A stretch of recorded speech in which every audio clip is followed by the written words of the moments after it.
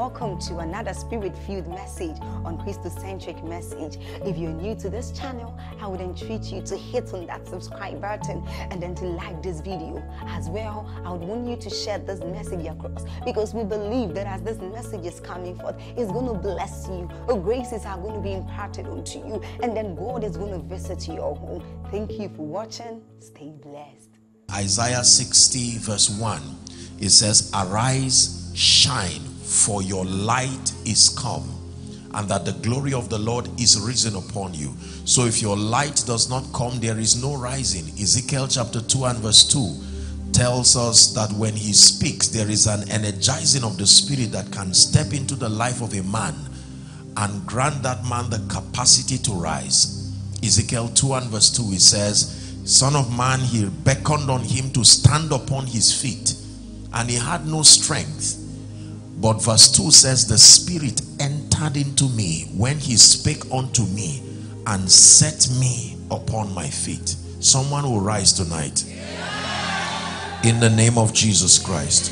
When I saw the theme for the convention, I was so touched, first and foremost, by the faith of the man of God to have captioned this convention with such a title, especially because of the times that we live in. We live in times where many people have been disappointed across nations, economically, politically, and it looks like the trust and the faith of so many has been dashed in disappointment. Is that true?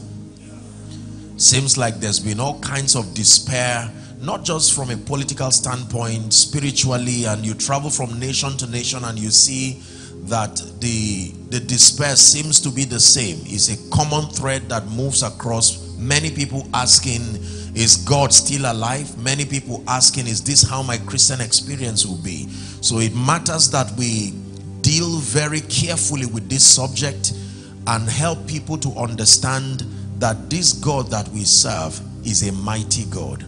I need to say that as simple as it is, you must have it as a revelation that the God that we serve is not a man, no.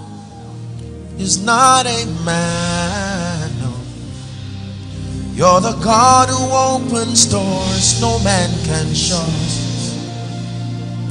You're not a man, no. You're not a man, no. You're the God of everything, no one like you. It matters who God is to you. Jesus was speaking to the disciples and he said, "Who do men say that I, the Son of Man, am?" And they said all kinds of things. Some said you are Elias, some said you're one of the prophets who reincarnated. He said, "But you have walked with me. What is your own testament?" And he was shocked that even those who walked with him did not know who he was. And Peter, speaking by the Spirit, said, "I know." He never said we know. Because when it has to do with the revelation of the power and the might of God, it's not a corporate thing. It has to be a personal revelation. It says, "I know who thou art. Thou art Christ, the Son of the living God." And he said, "Flesh and blood has not revealed this to you, but the Spirit of my Father." And he said, "Thou art Peter, and upon this rock I will build a church, my church. I will build my church upon the rock of revelation." You see, not just a man, that the dexterity, your stature and dexterity in the kingdom is predicated upon the depth of your revelation. The sons of Sceva casually went and tried to bring deliverance to the demoniac, and he made a very serious statement. The man under the influence of the Spirit, he said, "Jesus, I know. Paul, I know." He says, "Who are you?" In other words, we do not see you sustaining that pattern of revelation before manifestation. You are trying to administer deliverance, but your faith is not standing on anything. So I'm hoping that within the few minutes we'll have to share, that God is going to expand someone's understanding of God, so that it will swallow away the doubt, the unbelief, shut down the voices that the devil may have declared unto you, that you are now receiving. Anything that God did not say is a lie. The definition of a lie is not an untrue statement based on anything. It is what God did not say. The moment God did not say it, it is called a lie. Are we together? So the Bible says, let God be true and every man a liar. Men do not have to be wicked to be liars. Is that most people do not have the power to make what they say come to pass. That's what makes them liars. God cannot lie because he has the power to make anything he says come to pass.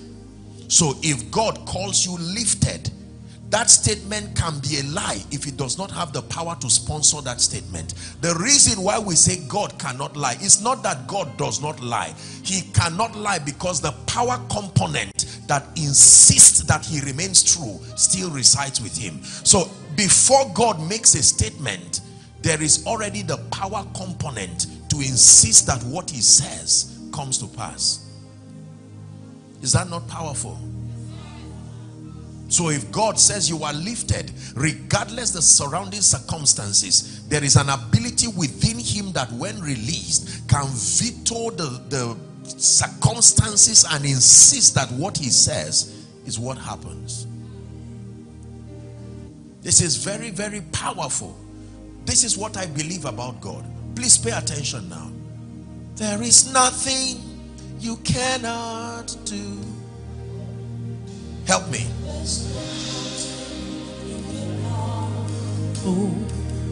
If you have said it, then you will do it. You have a track record of keeping your word. You're not about to stop doing it now. So tonight, very briefly, journey with me to the school of faith, and let's look at a few things that the Bible has to say as we brace ourselves to see the God of all possibilities work wonders in our lives. In the name of Jesus. Matthew chapter 19 and verse 26. This was a very interesting statement. Jesus was rebuking the rich in that statement, and he said it is easier for a camel to pass through the eye of a needle than for a rich man to inherit the kingdom of God. And the disciples were perplexed. They said, who then shall be able to make it and get into the kingdom of God? And Jesus beheld them, the Bible says, and said unto them, with men this is impossible. It says, but with God, how many things? All things. Prophesy to every situation. Say, all things are possible with God. One more time, say, all things are possible with God. Second scripture, 2 Corinthians chapter 4 and verse 18.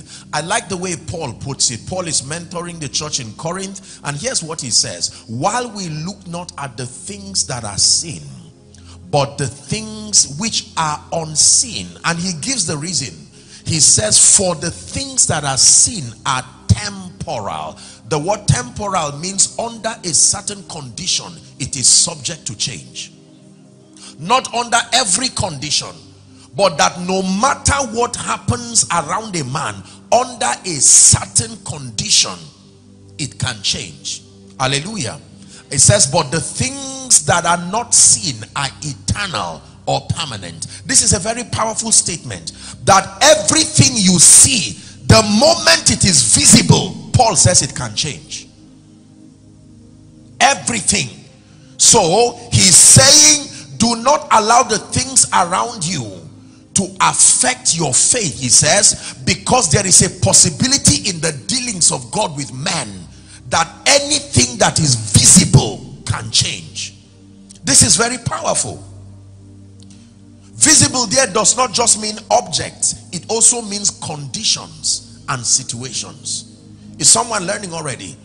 That any condition, provided it is manifest in this realm, Paul leaves us with an assurance that under a certain condition it can change. So the question is not whether my life can change. The question is not whether my situation can change. The question is not whether things can change. It is for me to find out by the Spirit the condition. My assignment is to search for the condition, not to debate about the possibility of the change.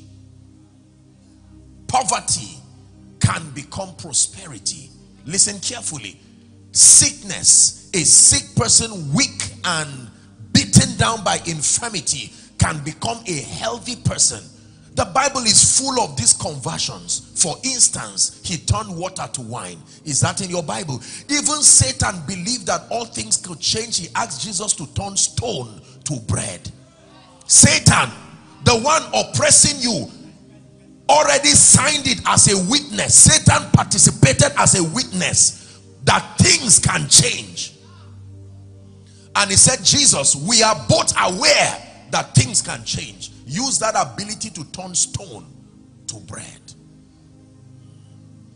If water can turn to wine, if stone can turn to bread, look up please. If a barren woman one moment can become a joyful mother, is that true? The last enemy that threatens men as far as this earth is concerned is death. And even that last enemy, the Bible says that victory has been wrought over it. O death, where is your sting? It says, and O grave, where is your victory? Are we together? While we look not at the things that are seen, but the things that are unseen, it says, for the things that are seen are temporal. I'm starting on this note. It's important. You may not know how, but you have to come to a point where you settle that things can change. That means this version of me, that means the challenges that stand before me, the mountains that stand before me, under a certain condition, my assignment is to show you that condition. Hallelujah. Even in science, they are already simulating scientific and climatic conditions that can make things happen from a scientific standpoint. Is that true? Science has been able to simulate the womb of a woman so that they put seed in a medium that resembles the womb of a woman. And as far as the growing baby is concerned, he is in a womb because they have reproduced that environment. And the baby does not know the difference between the real womb of a woman and that object of experiment because they have mastered the art of creating the condition. My first word for you tonight is all things can change under certain conditions, not under every condition. A jobless person can become an employer of labor under a certain condition. Look up please. A sinner beaten down by a life of sin and defeat and Satan can become a fiery preacher of the gospel like Saul under a certain condition. The Bible is full of stories of before and the after version of men and situations, and what you should really study is not just the men, but study the conditions that midwife that conversion. Most people study the stories, but they never pay attention to the condition. What made water become wine? What made the leprous Naaman to become one who was healthy? The possibilities are there, but the secret is in knowing the conditions. There are conditions that midwife miracles. There are conditions that midwife supernatural manifestations. What kind of condition was created that turned Samaria within 24 hours as a place of poverty and penury and need to a place of abundance? What kind of condition turned Israel, the Israelites, from people who were afraid of themselves to those who were singing songs of victory within a short time? Is someone learning? What condition turned a Pharisee who was persecuting the people of God to become the chiefest of the apostles? What condition turned a weak young man called Gideon to now become a mighty valiant warrior? What turned a man called Samson as a great and a strong man to become a weak man in the hand of the Philistines, and to turn back to become a strong man that killed more people in his lifetime? Things can change. Hallelujah. Things can change. Your pain can change. Your sadness can change. It's even in your Bible that you have turned my mourning into dancing, and you have turned my sorrow into joy. So settle it right now that what you see is waiting for you to initiate a condition, and it will begin to change sometimes overnight. There is nothing you cannot do. There's no mountain you cannot move. If you have said it, then you will do it. You have a track record of keeping your word. You're not about to stop doing it now. Are we still together? Remember, we're in the school of faith now. So Paul is saying that anything you see that is manifest can change. Watch the wonder even in the kitchen for women who cook. It is amazing how you can carry all kinds of ingredients, and sometimes what you take in does not look like what you take out, because a conversion happened. Sometimes it will need fire. Sometimes it will need refrigeration. You call yourself a chef because you have mastered the art of simulating conditions. Conditions that produce outcomes. Are we together? A doctor will look at a patient and say, okay, we see there is still a way around this. There is something we can do concerning this. And he now begins to introduce a condition. For some, the condition may be surgery. For some, the condition may be a bypass. But by all means, he can use even a scientific means to restore. Many of you have used the GPS system. Is that true? And sometimes all you need to do is to plot where you are and where you need to go. The moment you feed the destination, it is the assignment to now begin to route roads. And sometimes in routing roads, it can meet a point where maybe the gate is locked, and whatever it is, you will never find it complaining. Immediately, without wasting time, it begins to reroute and tells you, well, there may be an extra 15 minutes, but I have found another way. Let me prophesy to someone, regardless what the devil has done, in the name of Jesus, we come by the God of all possibilities, that God himself is turning things for your favor, turning things for your favor, putting laughter in your mouth, in the name of Jesus Christ. Please sit down. While we look not at the things that are seen, but the things that are unseen. For the things that are seen are temporal. The jobless situation that is seen is temporal. The barrenness situation that is seen is temporal. Dear man of God, the limitation in ministry that looks as if you've not made your calling and your election sure is temporal. The financial situation that has brought you shame and reproach, temporal. The indebtedness, that situation is temporal.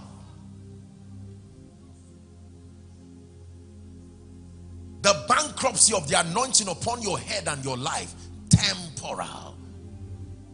The child that is making you to lose sleep, temporal. The condition remains until you find out what it takes to change it.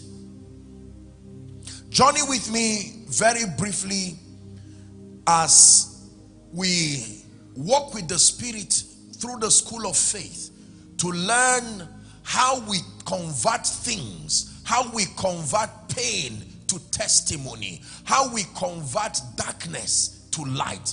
There is a spiritual system of conversion, and this is what I want to show you. Are you ready? Ezekiel 37. Thank you, Lord Jesus. We'll start from verse 1. Ezekiel 37. Now, there are not many times in scripture where we have a direct mentorship session as far as faith is concerned. There are many of these instances, but two of them are most striking in the Bible. One of it is this scripture where the Spirit of God took the prophet and began to school him on the restorative dimension of faith. He did not just teach him about faith arbitrarily. I mean, he taught him faith with instructions, and as he obeyed, he saw the result there. Another instance was found in Mark 11, where Jesus used the story of the fig tree to begin to teach them directly on faith. Hallelujah. So in Mark chapter 11, he used faith to destroy something. In Ezekiel 37, he taught how faith can rebuild back and restore. Are we together? Now let's look at Ezekiel 37 and verse 1. Thank you, Holy Spirit. The hand of the Lord was upon me, and he carried me out in the spirit of the Lord. Take note now. And set me down in the midst of the valley, which was full of bones. Verse 2.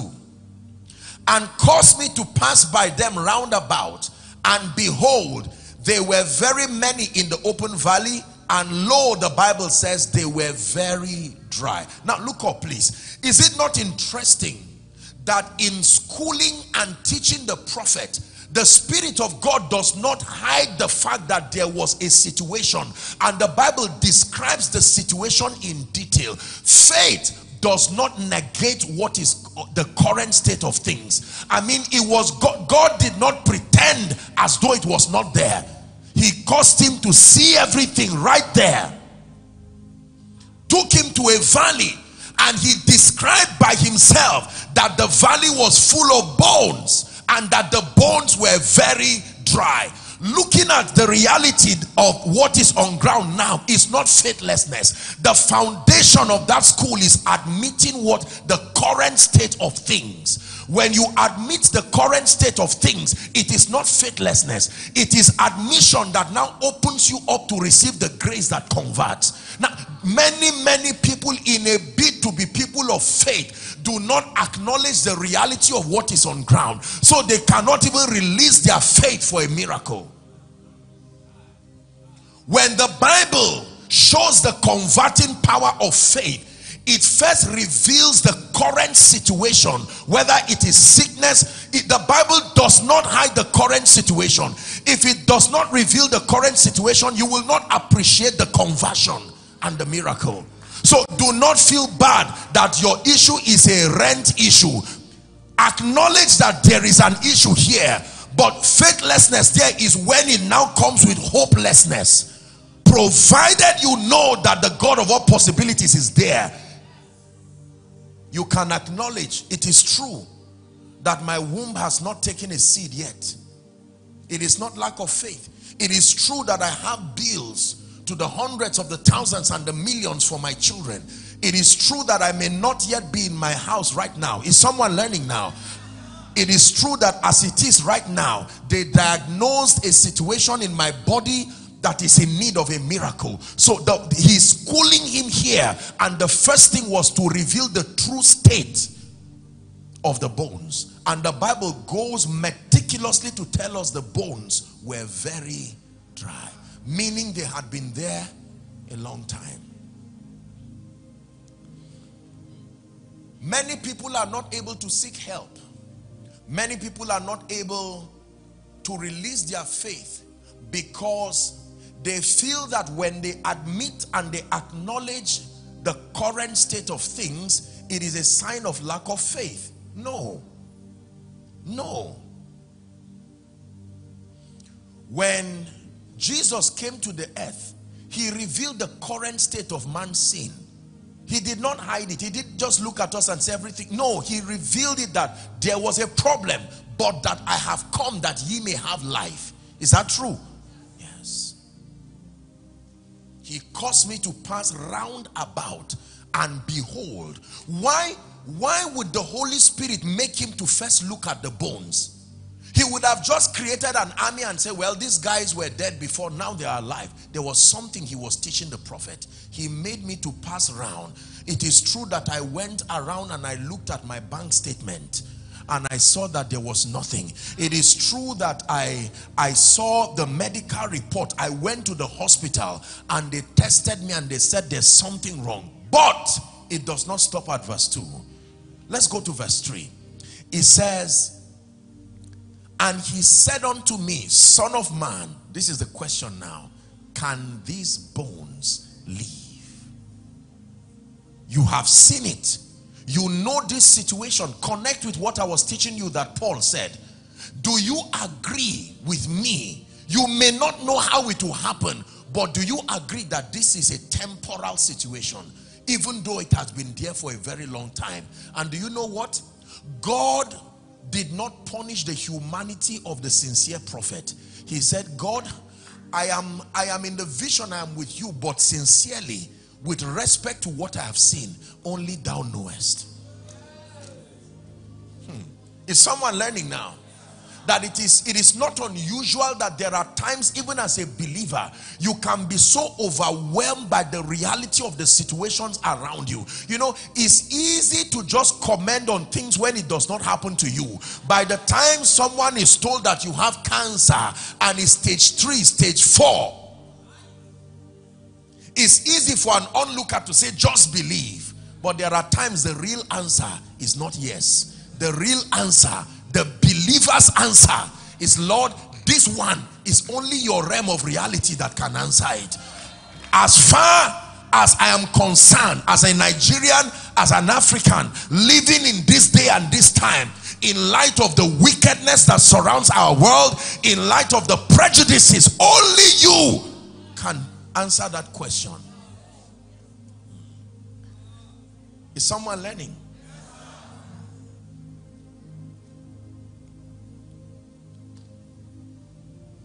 There are situations that can overwhelm men and overwhelm their lives, bring them to points where they literally, even as a man of God, there are times that you can be so overwhelmed that you do not even know, where will these bills be paid from? After teaching so much on faith, then you go back and it's you and God. Read what Moses did. When the people stood in front of the Red Sea, Moses calmed them down and said, listen, these Egyptians you see today, you will see no more forever. Then he went to God and was crying. Give us Exodus 14:14.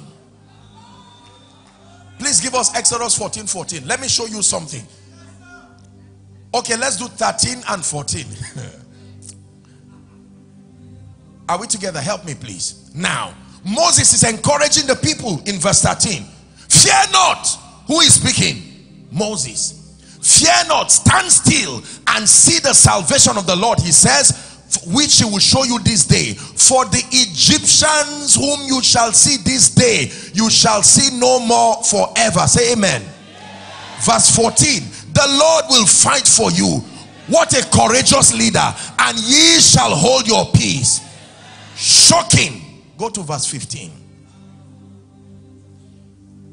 The Lord now said to Moses, why are you crying unto me?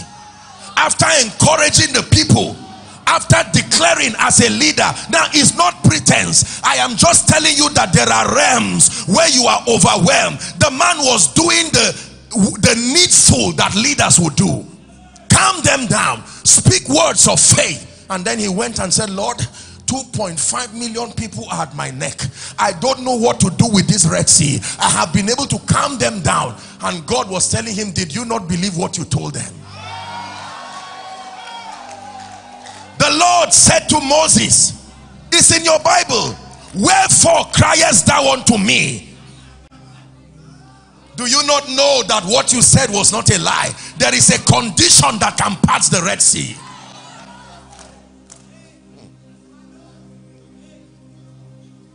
No one like you, Jesus. No one like you.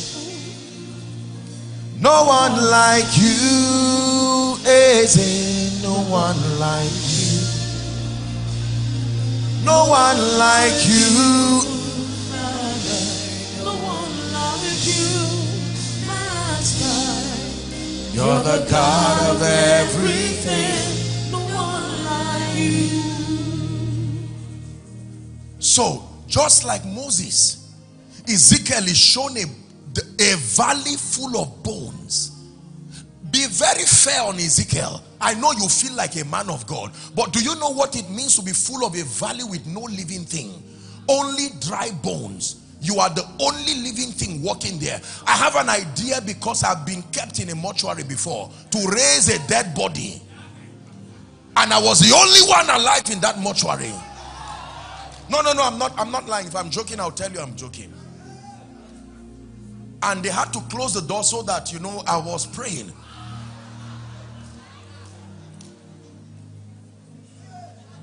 You believe God, Abi?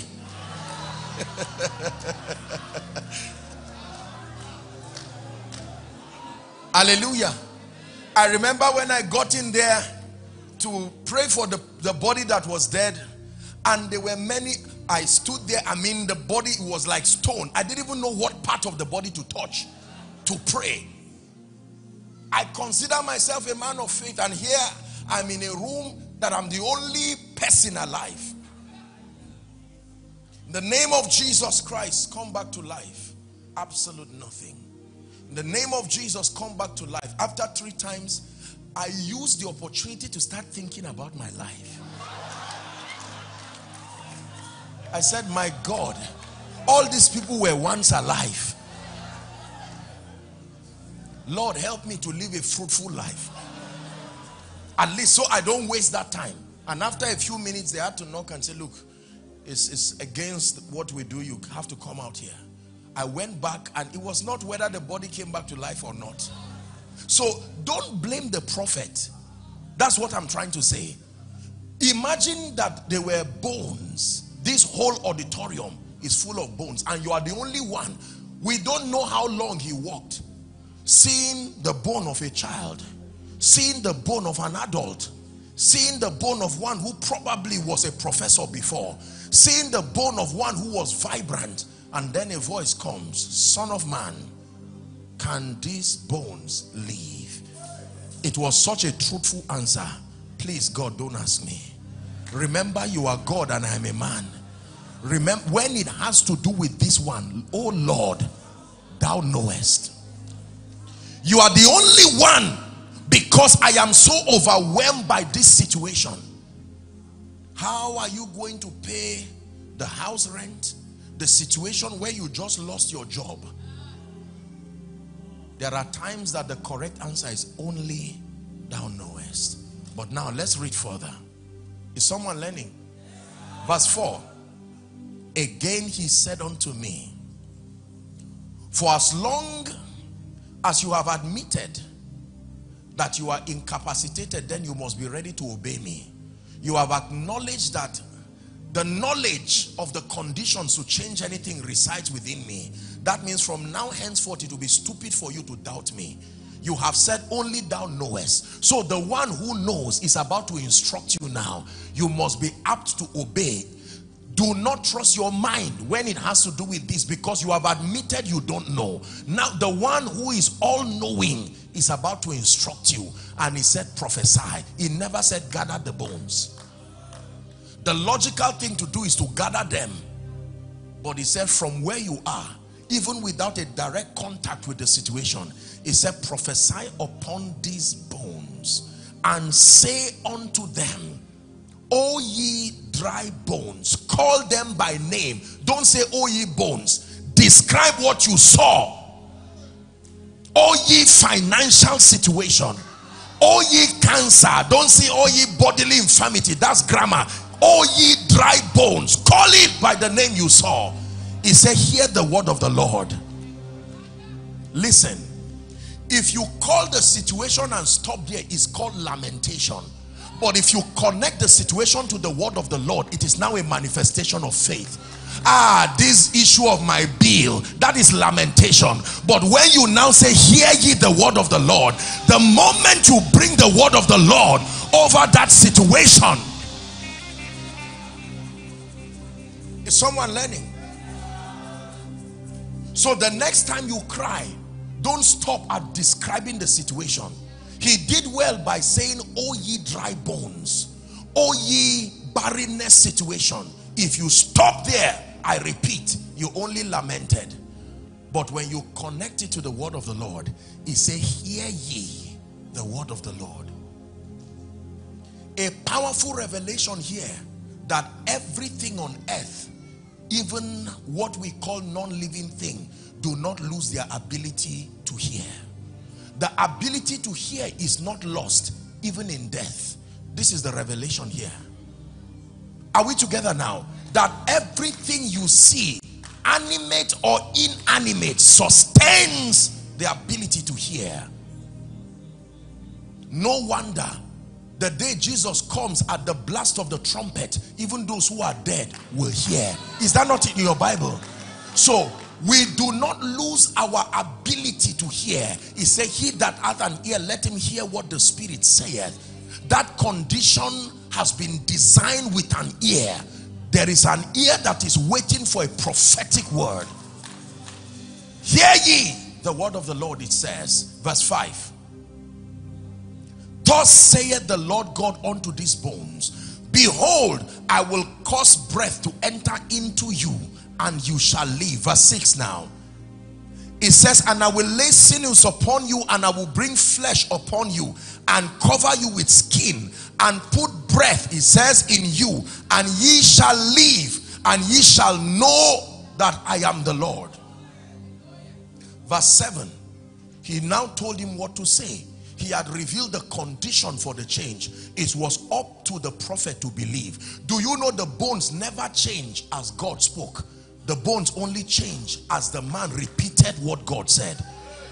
God was speaking and the bones acted like they did not hear. But he says, so I prophesied as I was commanded.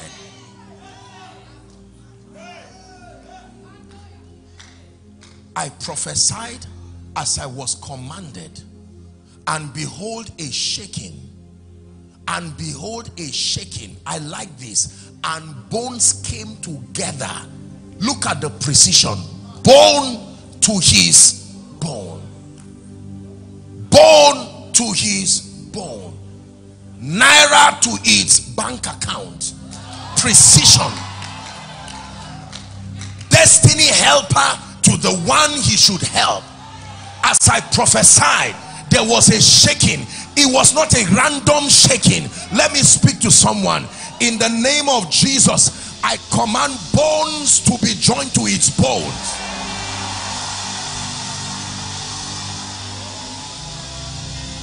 Listen, please make sure you are not distracted. I'm showing you a very deep spiritual mystery. Otherwise, you will live a very defeated life.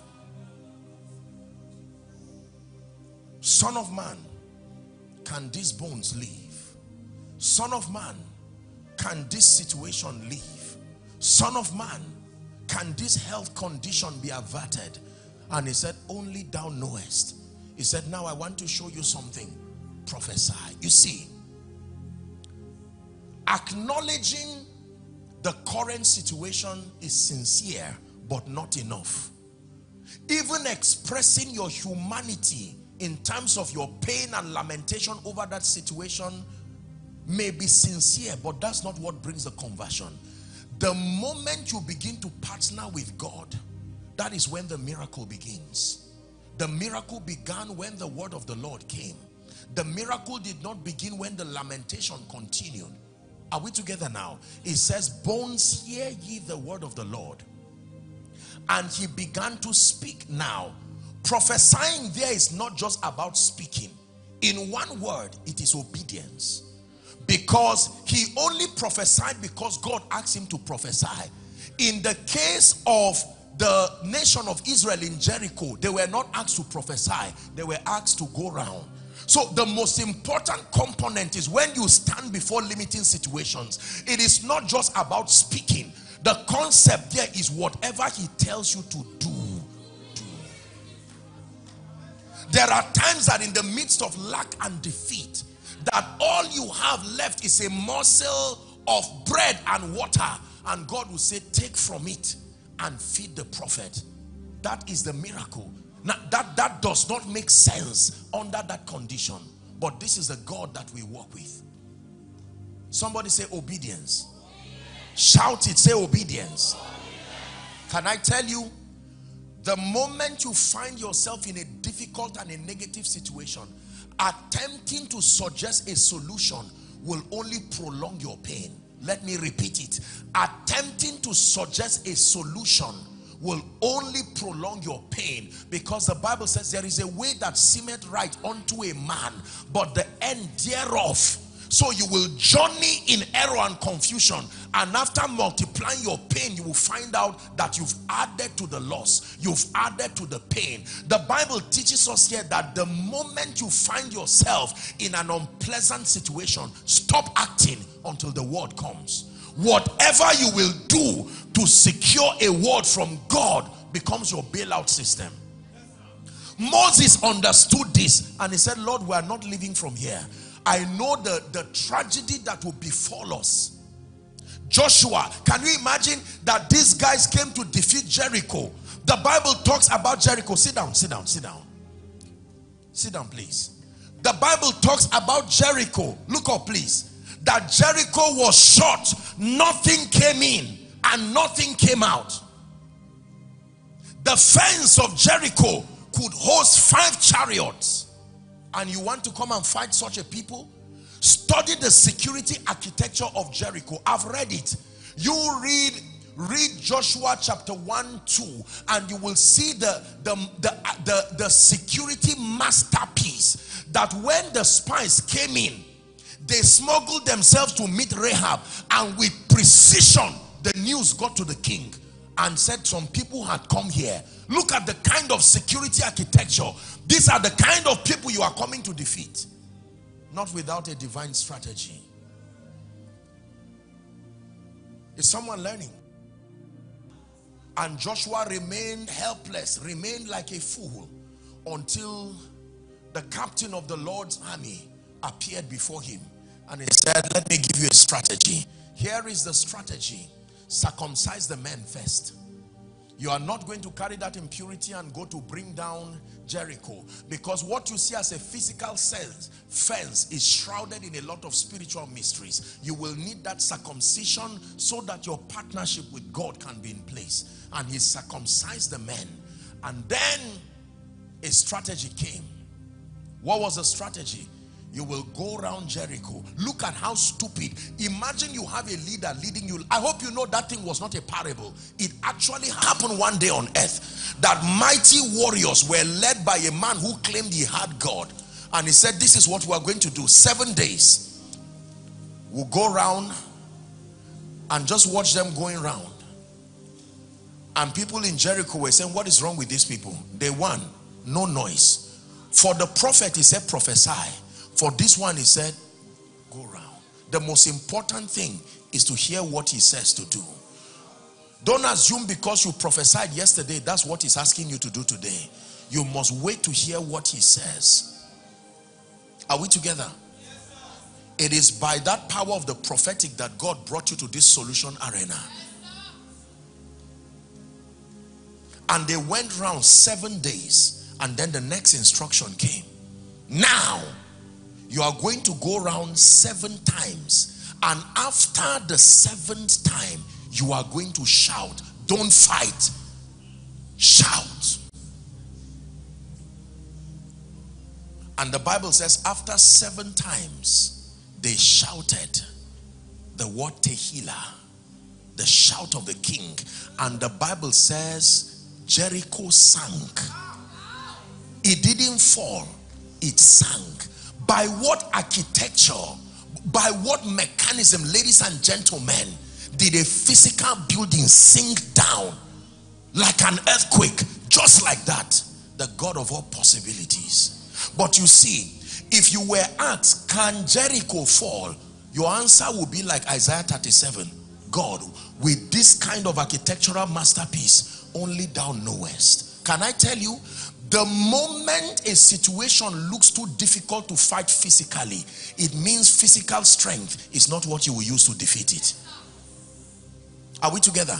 Naaman was in a situation, the Bible calls him the captain of the Syrian army. He was a valiant man in war, but the Bible says he was leprous. One of the slave girls that they caught from Israel came to serve his wife. And one day she said, oh, that my master would go to so and so, a prophet, and he will be cleansed from his leprosy. And the king wrote a letter And when they took it to Israel, they said, you see the trouble? These people want to create an opportunity to come and fight. And when Elisha heard it, he said, let the man come and he will know that there is a prophet in Israel. When he came, he did not even come out. He sent Gehazi. He said, go and tell this man, go to Jordan and wash 7 times. And the man was angry and said, well, are there not other rivers that are cleaner and neater? He said, that is your business. If you are interested in the cleansing of your leprosy, I have given you a word from God.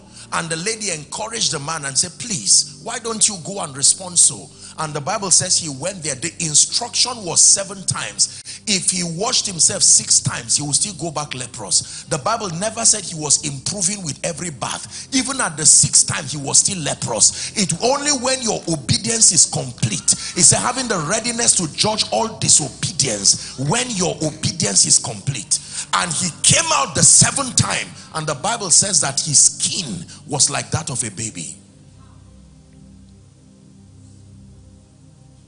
How about Jesus Christ teaching his disciples, and the tax collectors came to embarrass him and say, you claim to be a righteous leader and you're defaulting in your tax? Isn't it amazing? This is a powerful revelation.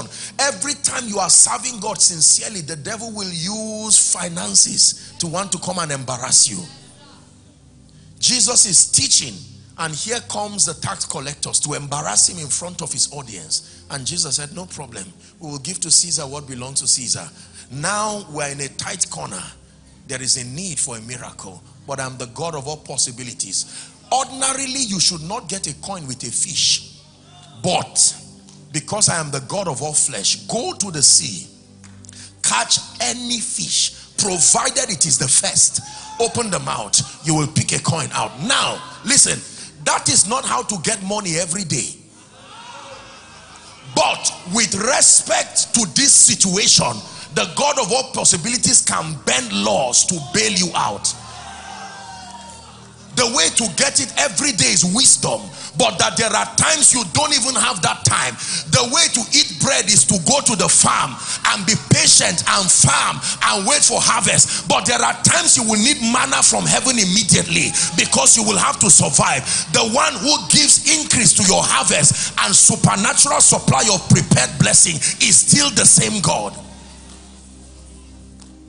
Is someone learning now? Yes. And they removed the coin and they paid their taxes, and that was it. Let me tell you the truth. Provided you are alive and you live in this world, ladies and gentlemen, I want you to hear me. You will be confronted with situations sooner or later, personally or corporately, that will stand before you as a mountain. You must master the system of converting negative things that you see to become testimonies and realities. Many of you here probably may have been shielded by the faith or the responsibility of others. So you may not have been exposed to a situation that needs you walking your own faith. A day will come, you are the one who will go round a valley, and that valley will be full of bones. And God will say, now your pastor may not be here. Now the one who helped you may not be here. You must learn how to hear God, and you must learn how to obey. Somebody shout obedience. Say it again, say obedience. The difference between people who continue to wallow around in failure and others who seem to be excelling unusually and supernaturally, I submit to you, is the word of the Lord. This is what makes the difference. That for others, they have mastered the art of staying till his word comes, because making costly assumptions, saying all kinds of things and doing all kinds of things, I repeat, will only multiply your pain. For someone, you are in a financial situation, just getting up to assume that I need to start a new business quickly to pay my debt, you may be in error. You have to go to the one who knows and stay there and pray and travail. The first thing that happened to the prophet was that he was in the spirit, not in the flesh.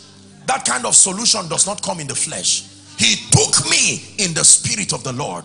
You must be positioned. Same thing happened to John. John was caught up in the spirit. Every time you are in the spirit, solutions come. Did you hear what I said? Every time you are in the spirit, solutions come. Lord, how is it that this business is not working? How is this that my life, I'm colliding with tragedies from pillar to post? There must be a way out. Now, our generation calls shutting down laziness, because we are used to activity without divine direction. That is why we keep doing a lot of activity with no constructive progress. Our fathers of old will mark time sometimes for 1 month hearing God, but when that word comes, they run at the speed of an arrow. It is a tragedy that most people do not place value on the voice of God. Are we together? Lord, there has to be a way out. What is the next direction for ministry? What is not I know what to do. Common sense is wonderful, but it has landed many people in trouble. I know what the next business idea will be. Lord, I submit to you. You are the one who knows the next 10 years. I am limited. Even though prophetic, we see in part and we prophesy in part. You are the one who knows, and he can say, do you know what? Begin to connect with this gentleman. This one that looks like he will not rise. This guy will be the next voice you are hearing in business, in ministry. And you will take a step that does not make sense at the moment. The wisdom of your obedience will unfold as time passes. My question for you is, do you know what the next 10 years will be like? Who would have known that our world would be like this 10 years ago? Are we together? Yes. I can share with you stories upon stories of the many times in my life where I had to stay until his word came, and I acted on supposedly foolish instructions that redefined the next possibilities. That's you see our lives, let me tell you sincerely, and it looks like we are so supernatural. It is not that. It is because we have learned to lean on a mighty God, and we have come to trust the value of his voice, that weak and ordinary men, when they hear God and receive from him, they can run and move valiantly. It says, by you I will run through a troop, and by my God I will leap over a wall. It cannot happen by the strength of the flesh. For someone, you may be a businessman and God is saying, mark time, except you want to keep losing more money. You need to take 3 days off and lie down and cry to God and say, I am a businessman, but you are the God of the universe. Help me. The day rain was going to come, I'm sure Noah said, everybody, whether you are a businessman or you are an architect, I am not an architect, but I have been told that rain is coming. Come and enter the boat, the ark. I'm sure many people said, look, we are intelligent people. This ark, how are we sure you constructed it well? But the Bible says when rain came, the heavens gave their rain, the earth gave their rain, whoever was in the middle. And the same rain was lifting the ark while destroying others until it kept it upon Mount Ararat. That is unfair, because everything should perish, yet the ark, as though rain did not touch it. Listen, ladies and gentlemen, let me tell you something about God. I don't claim to know everything about God, but I can go on my knees to beg you sincerely, don't just believe God, respect God. God is not a man. God only became a man. God is not a politician. He's not the president of a nation that was elected. No, he's not an ambassador representing some parliament. God is the creator of the ends of the earth. Your life is not the first to be created. He is a master at making men. Did the Bible not say, I will lift up my eyes unto the hills? He says, from whence cometh my help? And he said, my help cometh from the Lord, the maker of the heavens and the earth. If he made the heavens and the earth, he can make every other thing, including your life. Is someone learning? And so in this case, the prophet stays until he receives an instruction, the word of the Lord. Prophesy to these bones. And now he began to speak. And the Bible says, as he prophesied, as he gave, for someone, as he sang and danced, God can say, close, lock your door. I know you are in a situation right now. They have given you 1 week to pay that bill. 1 week and they say your health is deteriorating, and the Lord will give you an instruction. It may come from your study in scripture. Sing unto the Lord a new song. Or I will call upon the Lord who is worthy of praise. So shall I be saved from my enemies. And he will say, dance for the next 2 hours. And you lock yourself in a room. Remember, you are a CEO. You should be checking statistics and be using intelligence. But he said, trust in the Lord with all your heart. Proverbs chapter 3 and verse 5. He said, lean not on your own understanding. It acknowledges the fact that you have understanding, but it says, lean not on it. It says, in all your ways acknowledge him, and he shall direct your path. The next verse says, be not wise in your own understanding. It says, fear the Lord and turn away from evil. So you lock yourself even as a man of God. Father, I confess that I do not know the way out. I don't know what ministry should be for the next 5 years, but I lean to you. You are fasting and praying. The Bible says in the 5th month, on the 12th day, the word of the Lord came.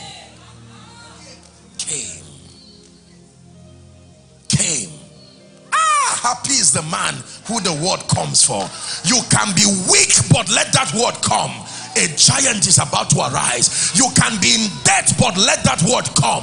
I'm not teaching you cunningly devised fables. It said, while we look not at the things that are seen. You are not the first to be in debt. You are not the first to be barren. You are not the first to have a medical report. Ladies and gentlemen, wishing and discussing your problem will only deteriorate it with time. You need to understand the spiritual technology that simulates the condition for a miracle. Otherwise, your life will never reveal the might of God. Hallelujah. Praise the name of the Lord. If you are the wife, the widow in Zarephath, for you the instruction would come, go and feed the prophet. Don't worry, obey. If you are the ones who are having the feast like it was in the wedding in Cana of Galilee, the instruction would be fill 6 pots with water and take the risk. Put your life on the risk to go and serve the ruler. If those rulers had tasted water, they would have hung those guys. I hope you know that. Esther, if you are the one who is changing the negative verdict of Haman, you may need to break some rules and enter to see Ahasuerus, even though not invited. Just be sure that he's the one who spoke. We look to Yahweh, Yahweh. Our hope is Yahweh, Yahweh. Lord, we look to Yahweh, Yahweh. Forever Yahweh. Listen, provided you could look to him. Imagine if the prophet took initiative in that valley and said, you know what, I'm a prophet. Bones respect the presence of a prophet. He would shout for nothing. It was not the speaking, it was the obedience. It was not the word of the prophet that brought them back to life. It was the word of God spoken through the lips of the prophet. Many times when you walk with God, you see, the way of the spiritual man is very, very strange, because many things in your life will not make logical sense. Yet the miracles that your life will continue to command will first surprise you, and then all the people that follow you. It is true. This is how some of us got here, ladies and gentlemen, by the foolishness of direction from God. We live in a world that has unnecessarily magnified intellectualism, and I'm not against that, but once it rises above the word of God and logic, common sense, I think I know my health, I'm just feeling a little pain, and I'm sure there's one drug I just got to find out. Wonderful. But what if it's a spirit? What if that manifestation is a spirit? Have you invented machines that diagnose the presence of spirits?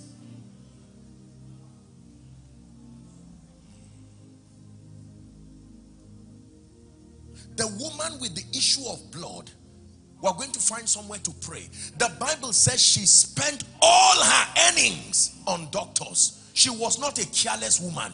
She did the best she knew to do. She was a responsible woman who took responsibility over her health, and yet it did not change. And she resorted to unashamedly sit down as an unclean person. But the Bible says when she heard, back to the hearing again, when she heard that Jesus was passing, she said to herself, if I may but touch. I know that I do not know the answer to the issue of the blood that has plagued me, but I know it can change. And when Jesus was passing, many people touching him, some touching to find out where his pocket is to steal money, others touching different kinds of things. It was not the touch, it was that it was a touch of faith. A woman said, if I may but touch the hem of his garment. And the Bible says, as soon as she touched him, Jesus said, virtue has left me. Someone touched me with the touch of faith. And the woman looked and said, the fountain of blood had dried up. What a miracle. How about Lazarus? They cried and they said, our brother Lazarus sleepeth. He is dead. Come, let's go and wake him. And when he got there, he said, roll away the stone. You see, there are 3 death cases in the Bible, 3 resurrection cases that were performed by Jesus, and all of them differed in timing. The first was, the Bible talked about a captain, a centurion, in one of the synoptic accounts, who came pleading with Jesus to come and pray for his daughter. Is that true? And the Bible says that while Jesus was on his way going, the woman with the issue of blood, both of them were 12 years old. The woman was 12 years in her pain. That young girl was 12 years. Meaning the day that girl was born, that was the day this woman's trouble started. And the woman said, I will not let you pass me. And she distracted Jesus in performing a miracle for her. By the time Jesus was done, they said, trouble not the master. The lady just died. Somebody say, just died. It just happened. Jesus, if you had come a little earlier. And Jesus said, no problem. When he got there, he drove everything that looked like unbelief out of that room. And he looked at the little girl and said, Talitha kumi, little girl, I say unto you, arise. And the Bible says she rose up. Watch this now. Number 2, the Bible talks about a widow who by some wicked ancestral manipulation was losing all the men in her life. The first thing is that she became a widow.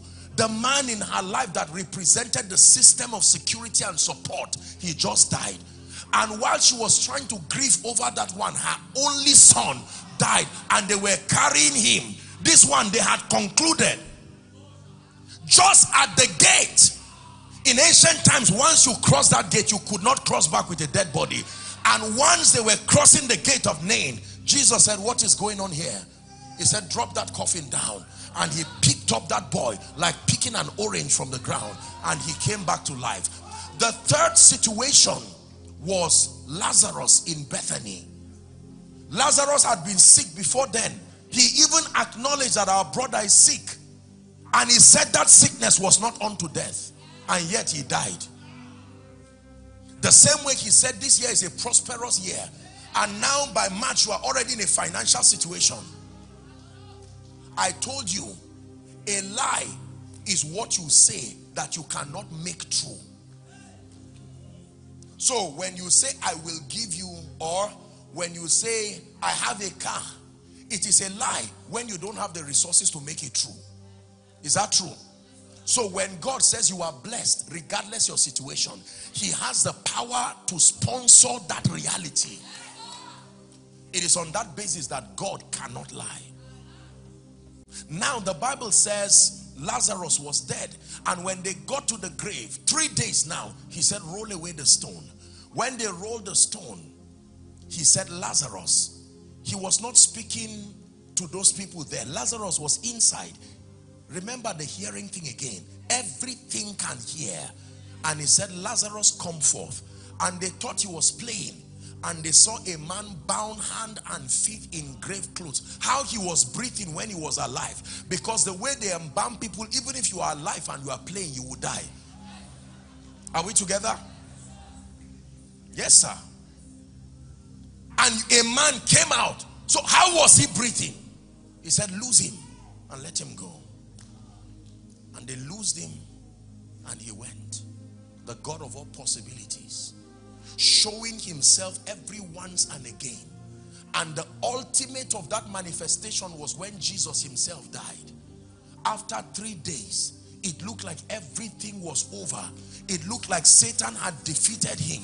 And Paul gives us the gist of what happened in hell, that all the powers and principalities were compelling him to bow, acknowledging the lordship of Satan, and that when the legal claims of justice was now satisfied, that he made a public show of them, triumphing over them in it. Is that true? And he preached to the saints there, and the Bible says they believed, and he opened the prison gates according to Peter's epistle, and they all came out. On the third day, an angel came and rolled the stone and sat on it. One of the synoptic accounts says, and the spirit that raised Christ from the dead, Jesus Christ got up and arranged his grave clothes. He was not in a hurry. That is dominion. He arranged his clothes nicely and neatly from the grave. That means order can start even from the grave. Are we together? And Jesus resurrected, and he came out and said, all hail, all authority in heaven has been given unto me. Ladies and gentlemen, please hear me. There is no situation you are going through right now, no matter how long it has stayed, except you define it and you agree with the devil that that situation cannot change.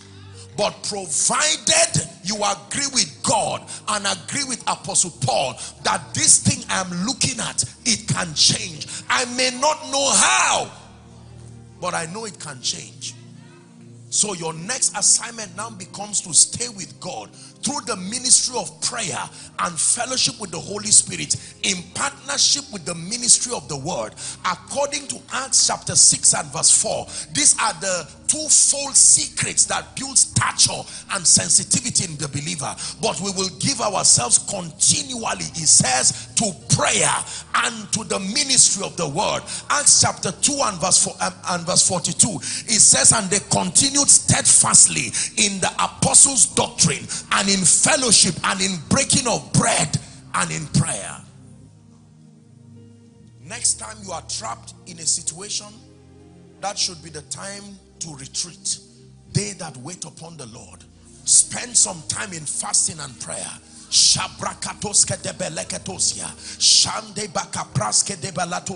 Lord, this situation, my father is sick, my mother is sick, my daughter is sick, I just lost my job. The Bible says, while we look not at the things that are seen, I know there is a way out. I accept responsibility. Whatever it is that I'm not doing right, open my eyes that I may see. And you are praying in the spirit, and the spirit of grace will rest upon you and say, this is it. There is a destiny helper that you dishonored 5 years ago. That was the person who was programmed by God to lift you and to raise you. Like Hagar, go back and make peace with that destiny helper, and the person will lift you up. I have placed favor upon your life. You may go back and say, uncle, I'm sorry for insulting you 5 years ago. And the man will say, I had a dream before you came, and God said when you arrive I should open a door for you. There is always a way out.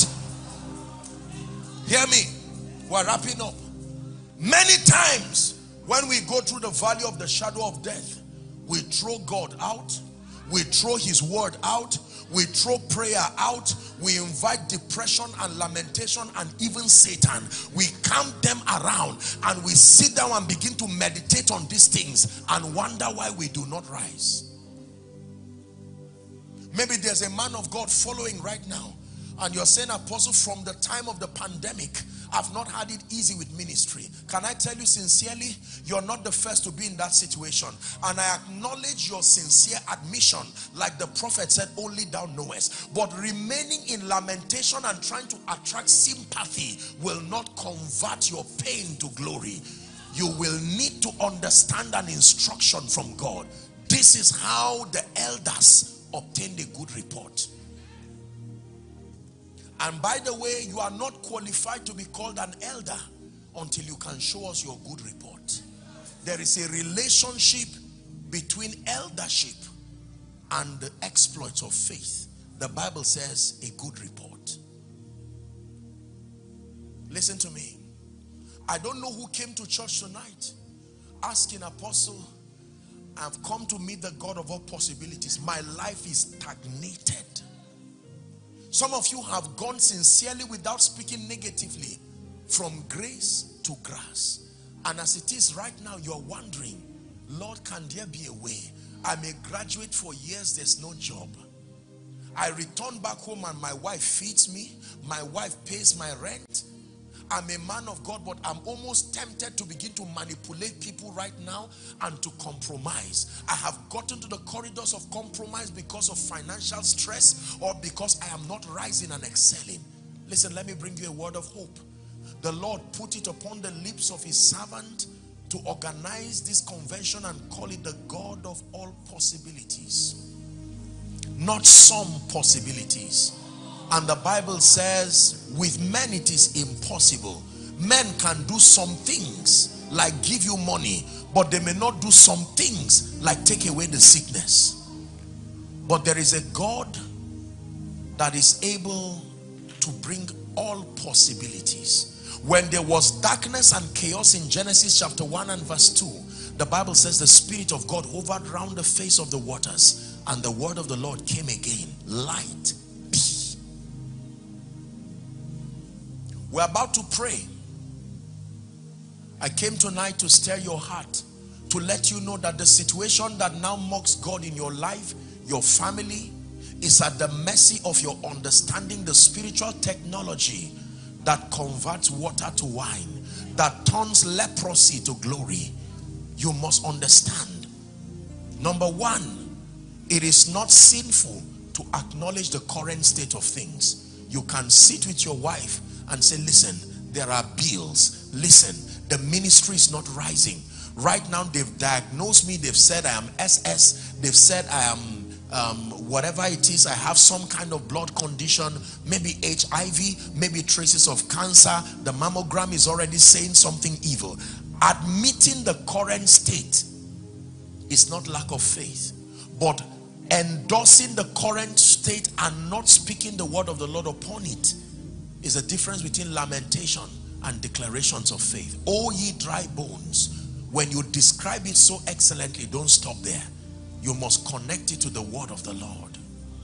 And then, by the ministry of prayer, the ministry of the Spirit in prayer, and the ministry of the word, insist until you get a rhema word from God that represents the instruction that bails you out. Can I tell you, no matter how long you remain in the secret place until that word comes, stay there.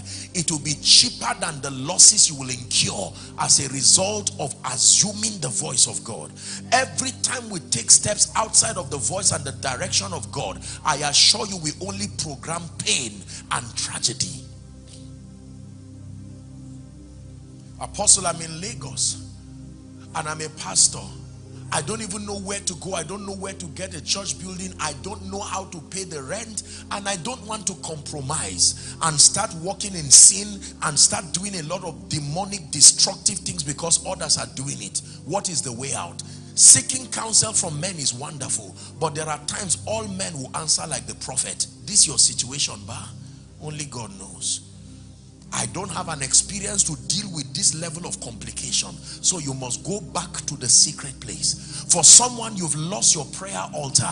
You've lost your word study life, all in mundane pursuit for things. You want to become a millionaire. You want to become wealthy. Whoever told you it is within the power of God to make great? Vain is the help of a man. The psalmist said, except the Lord builds the house. Is that not in your Bible? It says they labor in vain that build it. That except the Lord watches over a city, he said the watchman watcheth but in vain. That it is vain to wake up early and to sleep late at night, only to eat the bread of sorrow, but he giveth his beloved sleep.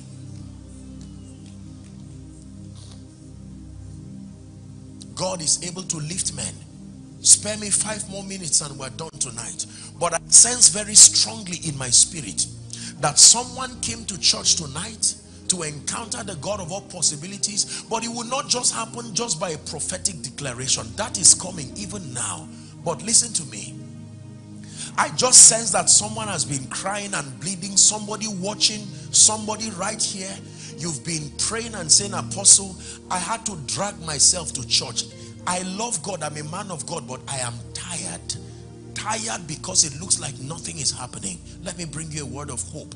The Bible says, while we look not at the things that are seen, but the things that are unseen, it says, for the things that are seen are temporal. I will hold on through the storm, and I will hold on to your word. My life will soon reveal you're the lifter of men, the lifter of men. I will hold on through the storm. Yes, I will hold on to your word.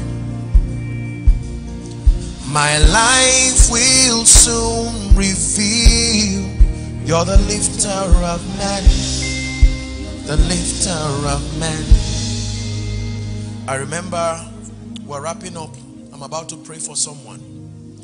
When the Lord gave me an instruction to move to Abuja, I struggled with the Lord for years because I said, Lord, I'm not sure that I'm ready for this. I understood the economic implication. I understood the sociological implication, but I could not deny that I heard him. And I got there and I said, Lord, where do I start, for God's sake? How do you get a place? And how do you now begin to bring people? But I knew that there was a mystery in the Bible that can birth glory when you understand the conditions. And I remember I stayed in prayer. Days turned to weeks, weeks turned to months. Master, you are the one who sent me. This city belongs to you. Would you speak? I remember one time the Lord asked me to go and to get the map of Abuja, the map of Nigeria, the map of Africa, and the map of the globe. This was the instruction. No venue, no nothing. I didn't even know what date we were going to start. And in my foolishness, that was how I placed it, and I was praying every day. I'm sharing this with you not for pride. I hope you understand. To encourage you and show you that behind everything that works is this same principle. And all of a sudden, as I began to pray, one day something happened. I suddenly looked at the map of Abuja and the city became small. Very small. It was like as if I was looking from the lens of someone, and I was just seeing 6 local governments. And it was a city that was small. Very small. You know the spirit of faith that came upon Caleb?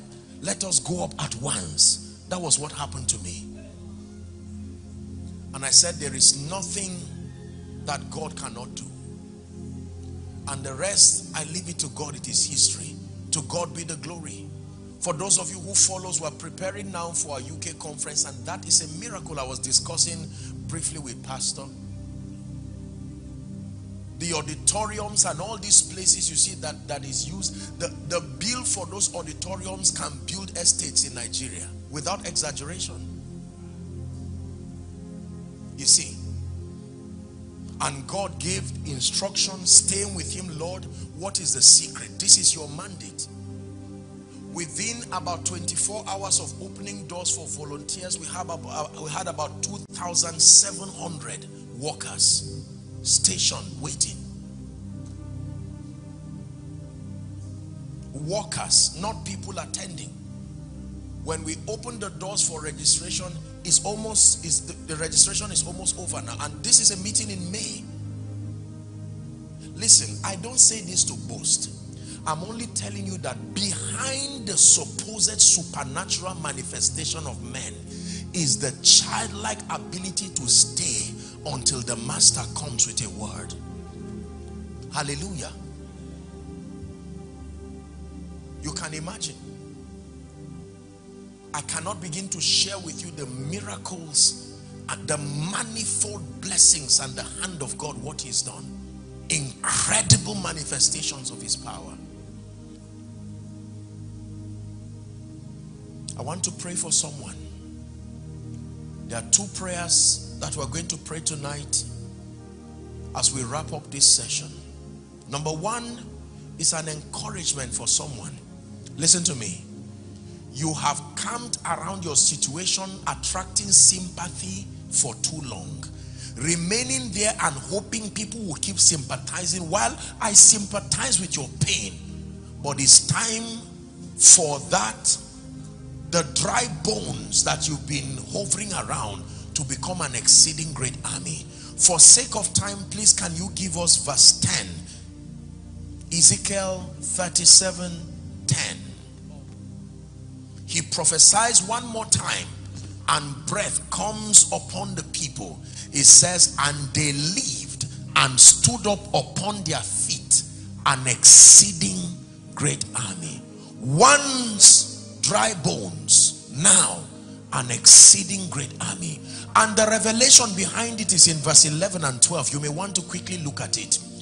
Son of man, these bones represent the whole house of Israel.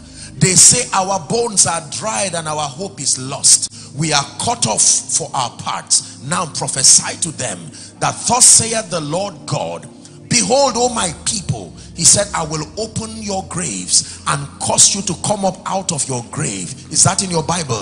It says, and I will bring you into the land of Israel. So just lamenting over your financial situation or the barrenness situation, respectfully speaking, or the ministry situation may not do you much. It's time to take responsibility to say, Lord, I am done acknowledging this current situation. It's time to partner with the word of God. It's time to partner with the ministry of the Holy Spirit in prayer and begin to stimulate the conversion that births glory. And the secret is found in Leviticus chapter 9 and verse 6. It says, this is what the Lord commanded Moses that you should do, then the glory of the Lord shall appear to you. There is always what God commands that you should do, and when you do it,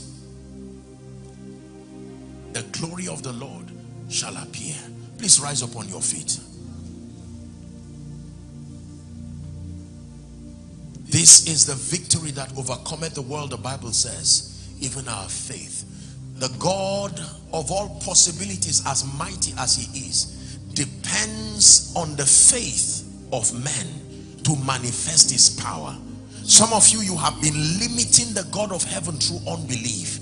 You have been limiting the God of heaven by not staying with the Spirit to obtain strategy that makes for your victory. I repeat to you one last time that vain is the help of man. You can struggle and move from pillar to post only to eat the bread of sorrow. But some of you may need to mark time on the pursuit. I know you've submitted your CVs and jobs are not coming. Minimize running up and down. You have tried. Stay with him. There is value when you stay with him until his word comes. Can we pray?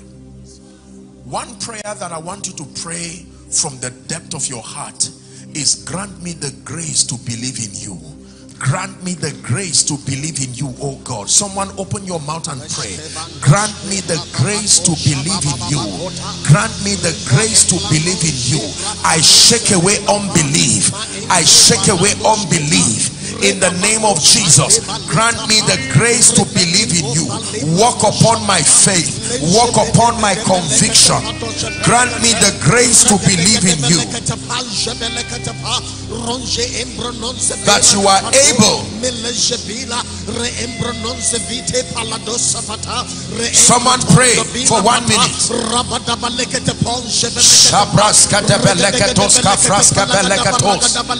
Grant me the grace to believe for my family, to believe for my finances, to believe for the work you have put in my hands. Grant me the grace to believe.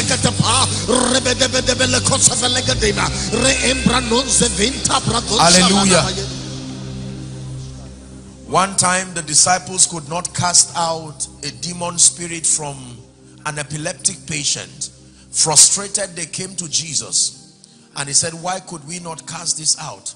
He said, because of your unbelief. You have not trained your capacity to believe God to rise. Listen, there are different levels of faith taught in the Bible. There is no faith. There is little or small faith. Is that true? There is great faith. There is exceeding great faith.